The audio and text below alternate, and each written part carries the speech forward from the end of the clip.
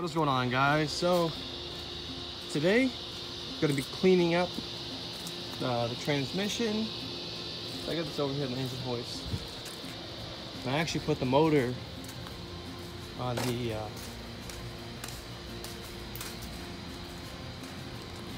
engine stand.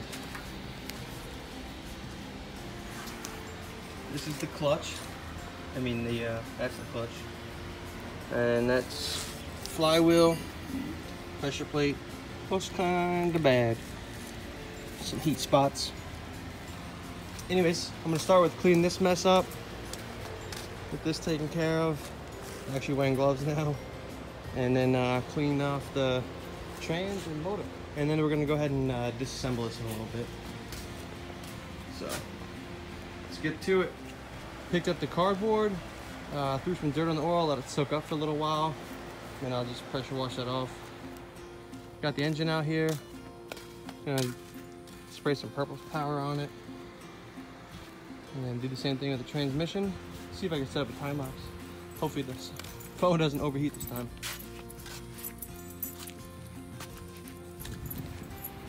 And then we'll also clean up the bay a little bit. So this is also what I was thinking.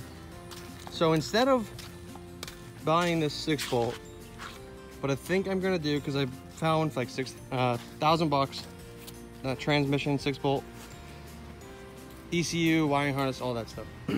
But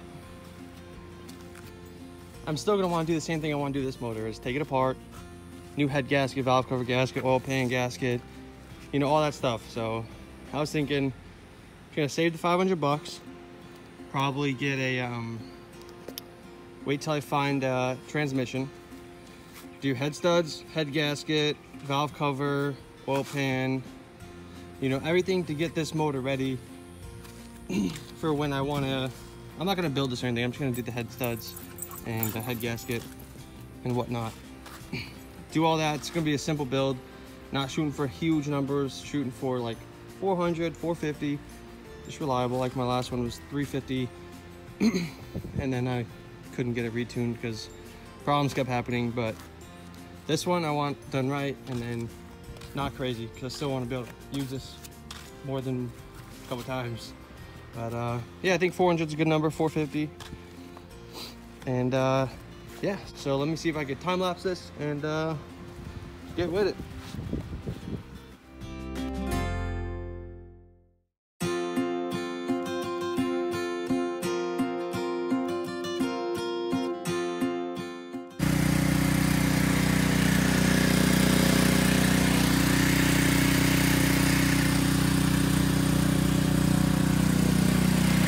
So we cleaned it up.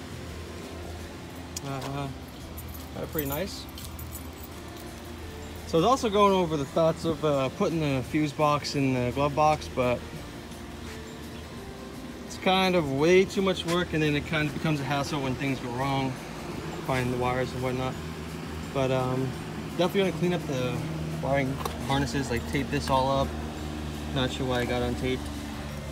Just make sure this is all nice and good with black tape and everything. So yeah, there was a lot of axle grease on right there and then right there. So I think they've been going on bad for a while as far as stupid low. And yeah, so also I was thinking about, you know, painting this, and I think I'm going to, just because, you know, it looks kind of rough right now. I don't know if I'm gonna do black or red or what color I'm gonna do, but I kind of like the black and red theme. So leave your thoughts on that in the comments below if you have an opinion. I'm gonna go ahead and bring these into the shade in the garage and then start disassembling. I don't really care about the transmission yet, but eventually I'm gonna tear this down to see if the center diff is really blown. Feels like it, like you could hear something in there when sometimes they bind up together, sometimes they just totally spin freely and whatnot. So I'll tear it down another time. But this, I'm gonna tear this down and get this nice down to a short block. So today I'm just gonna take off the intake, exhaust and turbo, drain the oil, take off the head maybe, we'll see. But no point in taking everything off, I don't think, just yet. But, set up a little time lapse, hopefully, and we'll see. All right, so there's really nowhere for me to put the camera up. I don't have a tripod yet, but I'm definitely getting one for these time lapses. So my apologies. But yeah, so I got the intake off. A little bit dirty. I'm gonna go ahead and take the exhaust manifold off, and then take the head off. I'll take the valve cover off, head bolts, all that shit. Let's get to it. All right, so turbo and exhaust manifolds off. Best things you could ever buy. Not much to say about it. It's pretty easy to take off. I'm gonna go ahead and remove the valve cover now, and yeah, get this thing off real quick. See what it looks like. Oh, and I also drained the oil. There's so much fluid in there. It's not all oil, that's coolant, training fluid, oil, everything. I don't know what I'm gonna do with it. But yeah, starting to look broken down. I like it. All right, so valve cover's off. 12 millimeter 12-point socket. Get the head bolts out of there. Then the head should come off. Cool. Let's get to it. All right. So the head's off. There's some water in here. I think that's from when I pressure washed, maybe. Who knows? But head gasket looks good. Doesn't look blown out or anything. That's good. Here's the head. Let me see if I can flip it over for you 1 second. So the valves don't look too bad. These look a little crusty. Valve seals are probably bad, so probably rebuild the head a little bit. Just do the valve seals and whatnot. Yeah.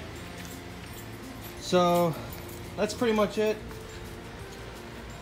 Cylinder walls look good. I'm not a machinist, so I don't fucking know what I'm looking at really. But there's not any huge scoring or anything. But that's pretty much it for today's video. I made a big mess, gonna clean it up. And I just figured I'd tear this down.